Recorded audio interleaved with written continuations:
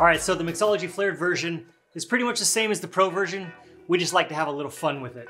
You're still gonna start with your pint glass to put all your ingredients in. You're gonna do it all basically at the same time. Your rum, your gin, and your tequila, your Cointreau, lemon juice, simple syrup.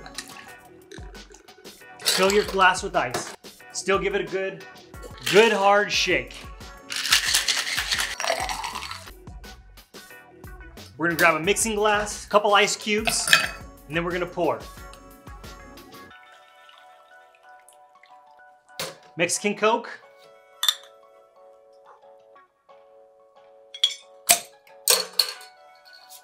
Pour it right on top. Lemon wedge, and a Surfside Sips straw. That's your Mixology Flaired Long Island iced tea.